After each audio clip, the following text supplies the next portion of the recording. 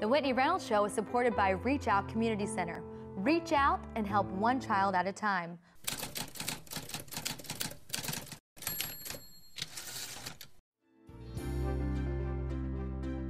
Hi, I'm Whitney Reynolds, and today we're talking about the tough and controversial topic of autism.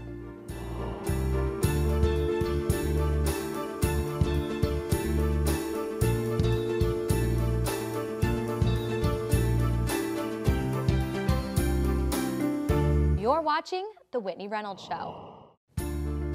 What is autism? Many people have different beliefs on how it is developed, is there a cure, and how to avoid it. Today, Julie Obradovic is going to explain this disorder and what she's learned firsthand and in the field. Julie, thank you so much for coming on and educating us on autism. It's a tough topic because there's a lot of controversy around it. What is some of the controversy? Well, at its core, the controversy is what is autism?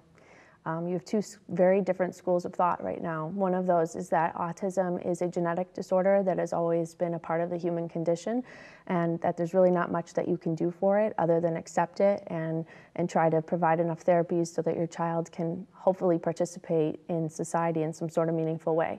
Then there's a completely different school of thought that flips that on its head and says that's absolutely wrong. Autism is actually an epidemic. There's no such thing as a genetic epidemic. There is something environmental involved here, and that ultimately this is a medical condition that can be treated, it can be prevented, and it actually can be reversed. Is it covered by insurance if it is considered a medical? Well, currently it's not considered a medical disorder. So that is part of the problem that a lot of parents are facing, is that their children are presenting with significant medical problems, whether it be gastrointestinal issues that they're having, toxicological issues that they're having. And so if you are able to treat those individually, then it depends on your insurance carrier. But if you were to give it the broad category of autism, the answer is no. And whenever you say parents face, you've actually faced this personally. You Yes. have a 12-year-old daughter. And when we were talking about you leading up to this interview, we said that she's taken strides towards a recovery. Yes. What does that look like? Well, if you take the position, which was what our reality was that our daughter was actually very sick. It's like recovering from any illness. You know, if you treat it and you get to the root of what's actually going on, and you are able to properly implement, different medications and therapies and so forth to help alleviate whatever was causing those problems, then eventually it looks like you're getting your child back. Autism does come in many different shades. Some people have a form of it that with their child they're able to lead a fairly normal life, and there may be some social issues they have to encounter and some other things, but ultimately they're having a normal life. There are some families who are absolutely suffering, and their children have no services. They are severely impacted by their autism, and they have nowhere to go. And we mentioned earlier, this isn't being covered by insurance in many instances. Schools are overwhelmed. They don't necessarily know what to do with this. I mean, they're getting better, but you add all of that together, all of the stress, all of the heartbreak, and people are snapping. And it's bound to happen again. Well, it can be very expensive, but there are some programs out there to help parents. You're associated with one of them. Give us a brief little summary. Okay, well, Generation Rescue it is an organization that was formed in the mid-2000s, and its purpose primarily was to let parents know that, much like my experience, there were things that you could do. And so they have really paved the way. They've been doing a great job of fundraising and getting money back into the hands of parents to put them on the path to recovery. Wonderful. People like you and people like Generation Rescue clearing the path, helping out others. Yes. Thank you so much for coming on and sharing your story. Thank you for having me. Now it's time for our social sizzle. Today we have a short video titled, "What It's Like to Have a Brother with Autism" by Spencer Cole Timmy. I'm Spencer Timmy. I'm 20 years old, and my big brother Mitchell has autism. You know, people always ask me, "Spencer, what is it like to have an autistic brother? Is it hard? Frustrating? Is it different?" I kind of laugh at the question. I'm just like, no, not really. And I don't know. I mean, I guess it's different in that as an older brother, he doesn't really give me advice on women, or he can't buy me alcohol. I never got beat up by him all throughout my childhood like most brotherly relationships. But we do have our own unique bond. And like normal siblings, he still definitely acknowledges that he is the big brother. whenever he says, Spencer's eaten by the shark, or him saying, Mitchell is a girl. He knows how to provoke a response from me, his way of taunting. He pretends to shoot me all the time in the hallway, and he has a vicious bear hug. Like normal siblings, we can get on each other's nerves, but we can always sort it out by having a wrestling match. But he's usually calling for mom and dad within a minute because he has zero resilience to tickling. Our relationship is special. Not one person understands him the way I do. Our bond is strong. He is the most important person to me. I will always protect him, and he is my brother. Mitchell is a special human being, and I don't mean it because he's autistic. I mean it because he is one of a kind. He never ceases to amaze me. You know, my mom told me when Mitchell was maybe 8 or 9, my parents had told that my brother should stop his therapy because they believed he was never going to improve his speech, his ability to interact. They said he'd probably reached his max capacity. He proved them wrong. Last summer, he rode a surfboard all by himself. He sang a song at his high school graduation and is even a gold medalist in the Special Olympics. When I ask him, what day did we do so-and-so? He'll give me the exact date, like, oh, October 7th, 1999. It's incredible. He can draw, cook, type, sing, surf, dance. He can pretty much do it all, but that's not the main reason why I think he's special. You know, he has this ability to make everyone around him happy. My family, my friends he meets, the people at the rec center he attends, his workplace, and especially me. He makes me a better person. He's taught me to find the joy in the little things. He has taught me patience, understanding, and perspective. Although I play the big brother role by the way I take care of him, I do look up to him. I learn from him every day. I think about this all the time. You know, I can't wait for him to be the best man at my wedding. When I have kids, their favorite Uncle Mitchell will always be up for watching Disney movies and playing pirates or princesses with them. I'm so blessed to have him in my life. And here's to you, Mitchell. Thank you for being my brother and my best friend.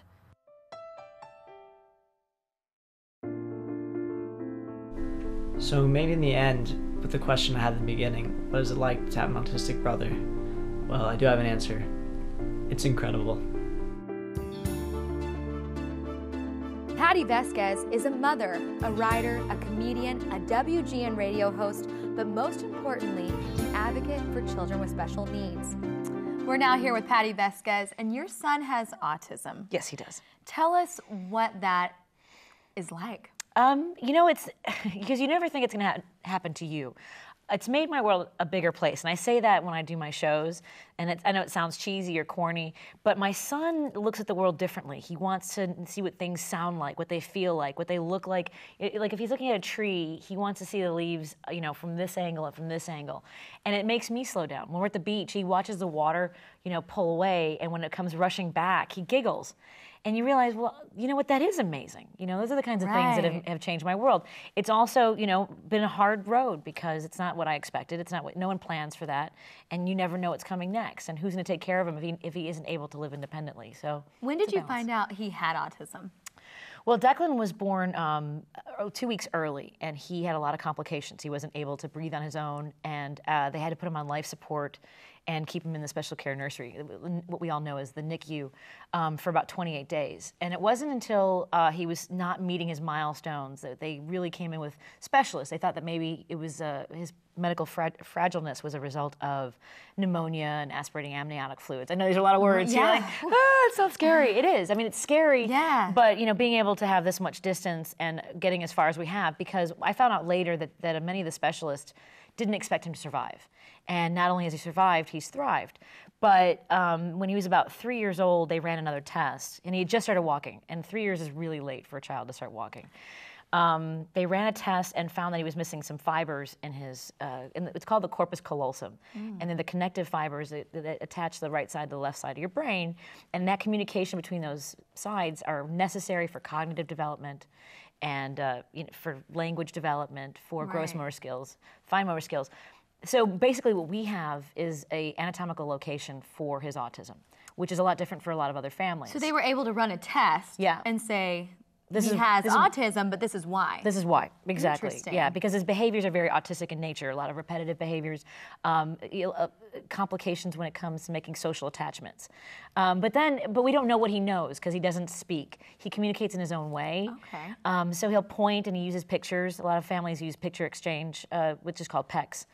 But the thing is, like, I never thought, you know, when you hear autism, you have all these, you know, wide range of what you've seen and what you've heard. And, you know, you start thinking, for me, I was like, what if I never hear him say mommy? And I never have. But I thought, what if he never wants to hug me, but he loves to cuddle? So I got that. I got that. And when he was about 4 or 5, I realized, like, I needed to be able to kiss him, and he wouldn't let me. So and it was one of the things that I developed with him. I would say mommy kiss, and he would lean his forehead like this, and he would give me a cheek. And just before Thanksgiving last year, he pulled me down. I was doing some writing, and he pulled me down to his level and was coming at me, like, really close. And I'm like, what are we doing?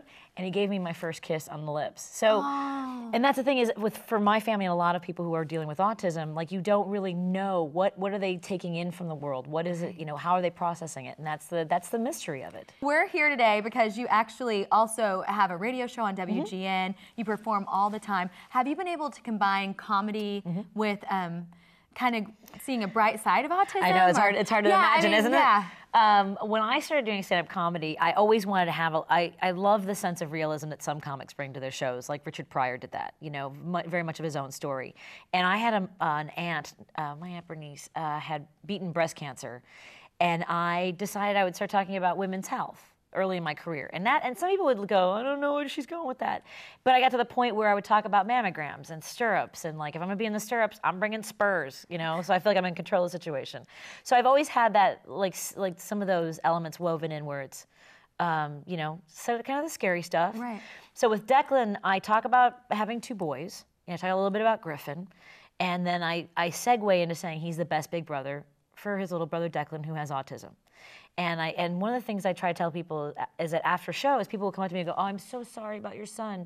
And I get that. I get the desire to want to show empathy or compassion. But for my family, Declan is our victory, not our tragedy. Typically, we do Man on the Street, but today we wanted to hear from teachers that work with students with autism. We asked them, in their educational field, what are their philosophy and goals with students with autism? I'm a high school special education teacher, and every day I ask myself the same questions. What are my students' futures going to look like? What dreams do they have for themselves? What are their parents' dreams for their child? What type of work are they going to get into? And those are the questions and answers that really drive the education that I need to provide for them. The biggest thing is the independent skills. Being able to function as an independent adult is primary.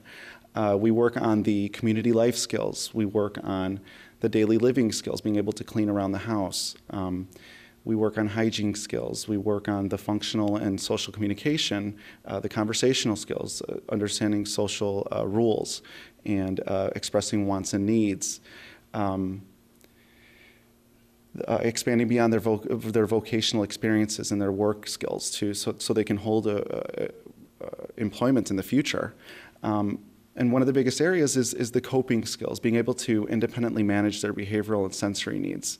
And not just in the classroom, but beyond my classroom, be in the home, in the community, when we go out and go to restaurants and the grocery store, at home with their parents. Sometimes their parents are, looking for us for answers, and that's what we need to do, is to provide those answers for them. In work is a huge thing. They can't have tantrums. They can't, be aggressive at work. They have to be able to independently manage themselves and implement the strategies that they know how to use to calm themselves down and be able to continue their work. My primary philosophy when working with my students is establishing a relationship with them. I know throughout the course of the day and through the year that we're going to be really tackling some tough behaviors, and it's really important that they know that I care about them and that I'm going to be there for them and that we're going to have fun together. So that's my primary philosophy, is just to let them know that I care. In terms of my goals, my primary goals are, of course, establishing life skills. They have to have so many skills to be able to become a productive adult when they're older. So it's my goal to make sure that during the day that we're working on these skills so that they can accomplish those goals. My second thing that I really want to work on with my students is to establish a mode of communication. A lot of my students don't have verbal communication. It's imperative to me and my staff that we find a means for them to be able to communicate their wants and needs and their desires. So if that means teaching more verbal language and expanding their sentences, or if that means having a device, a communication device, to help them use a voice that they don't have, or even using pictures to have functional communication. If you don't have communication, you can't share your wants and needs and desires. If you don't have communication, you're going to establish a lot more negative behaviors. So my goal is to always allow them to have a voice. Once they have their voice, then I'm going to see a decrease in behavior, which is going to be beneficial not only for me and for their parents, but also for them as well. And that's really my main philosophy and goals for my students.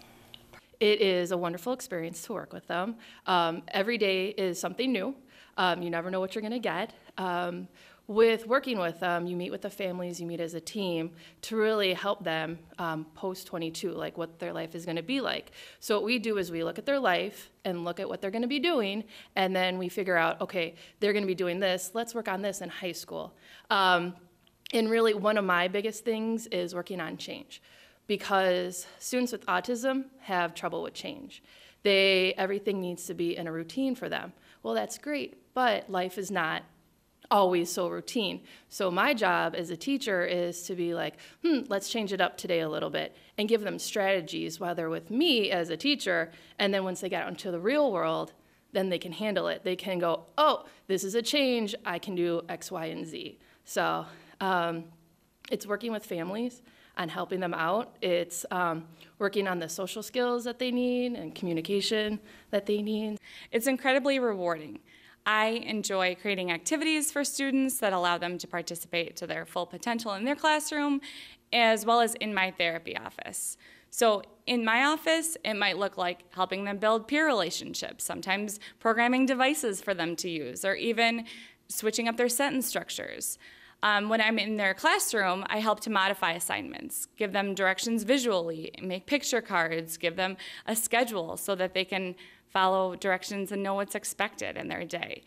And the high school level, the goals stay meaningful, but they switch to community-based instruction of generating grocery lists, paying bills, getting a library card, making a bank deposit. It all depends on what's needed for the individual student. But I'd say the ultimate goal is just to make them feel comfortable and give them credit where credit is due so that they maintain friends and they're successful in their classroom settings.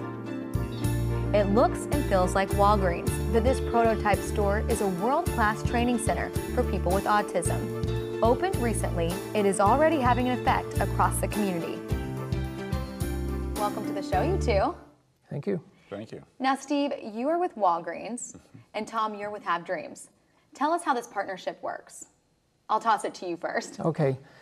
Well, about a year ago, Have Dreams approached Walgreens with the idea of training young people for employment skills. And so over the course of this past year, a lot of really amazing developments have occurred in our facility as a result of our partnership with Walgreens. One of those has been to establish an actual retail skills training center at Have Dreams in Evanston. How did Walgreens, did you already have a program for people with disabilities before Have Dreams came into the picture? We did. In fact, it was a continuation of our disabilities initiative effort in our distribution centers, which began as an idea in 2002, formally launched in 2007.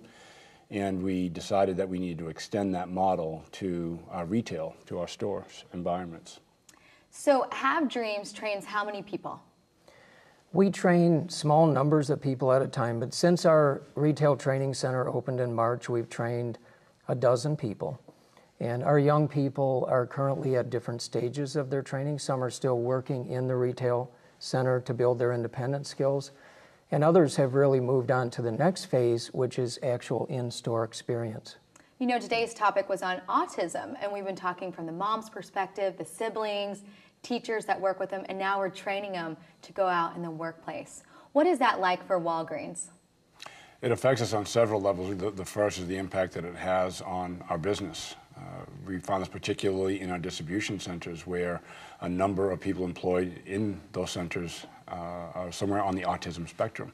And their approach to learning, the standardization that they need and seek in most environments, lend themselves well to employment in distribution centers, which are very time-sensitive environments. Things have to be executed at a very specific time, and that's how a lot of people on the autism spectrum function. So training people with disabilities can be difficult, because when you do disabilities, it's just an overall cloud. It could be multiple things. How do you handle that? You work with people with autism and other disabilities as well? Well, Have Dreams is a not-for-profit that has been around for about 17 years, and our sole mission is around children and young adults with autism. So when we developed the partnership with Walgreens, it was really to be able to take the training and the initiative that they've already been working on and be able to adapt that for young people with autism in our training center. What's one of your favorite stories of someone coming out of this program going to work? It was something that I saw firsthand at our distribution center in Windsor, Connecticut. And I was watching, in essence, someone who had a disability receive their first paycheck. They were 41 years old. In their entire life, they thought, and so did their parents, that employment was never going to be a possibility for them. We all remember getting our first paycheck in some way, shape, or form. The independence it gave you, the autonomy, freedom to make choices. And yet we know at an early age we're going to experience that at some point. Well, imagine if you never thought it was possible, and then you realize that now that it is. So you're watching the individual who has that disability experience that, and then you have a completely different reaction from the parent. Many parents who have children who are disabled have a privately held wish, and it is that they want to outlive their child. If you think about that for a minute, that you want your child to go before you do. And they say that because they fear that no one will be around to take care of their son or daughter. When you're watching them get their first check, and then watching the parents realize it's okay now, they're going to be okay now, that's magical. Giving them some independence, that really is magical. I think that's the right word to sum it up. Have Dreams, before you teamed up with Walgreens, what did it look like before this partnership happened? Well, really, much of our service focus was really on younger children. So early elementary, and over that 17-year period that we've been in existence, we've seen a lot of these young children grow up from the 1990s and move all the way through the public school system, and at some point, that yellow bus doesn't show up anymore. And it's sort of like, now I'm an adult and I'm moving toward whatever it might take to be independent, to have a social life, to have a job, and to be able to just live on my own without depending on adults. That's an interesting concept. Do you want to follow up with that? Yeah, part of what has formed this partnership has been the philosophy that we applied from the very start, which is that we wanted to have the same job performed at the same level of performance with the same pay.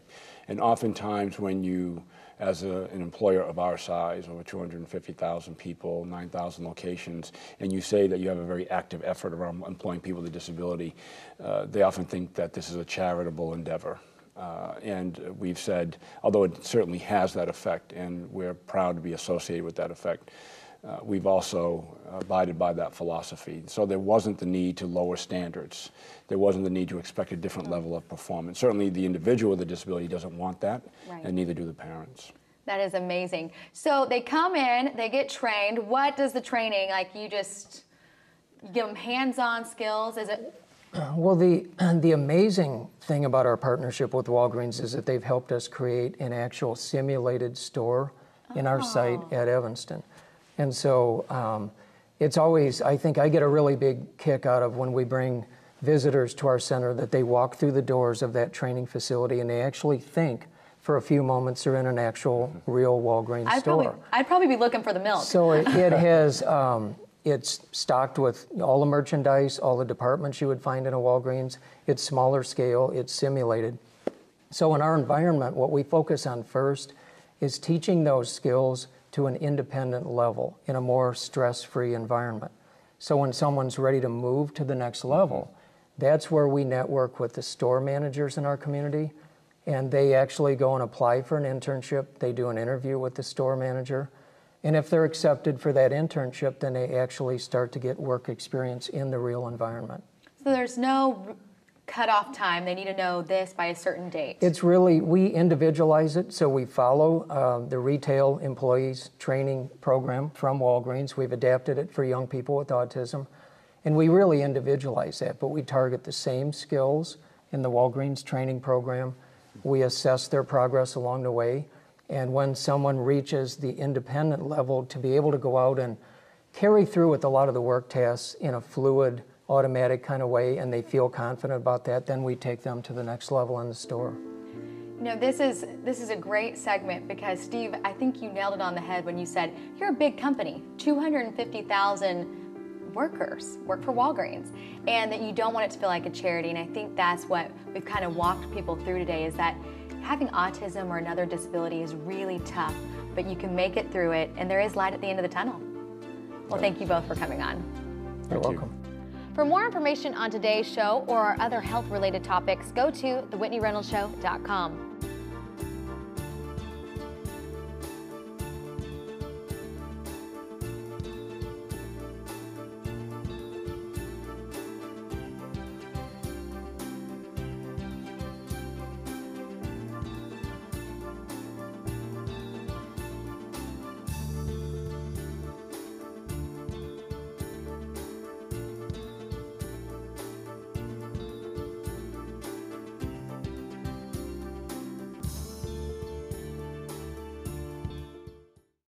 The Whitney Reynolds Show is supported by Reach Out Community Center. Reach out and help one child at a time.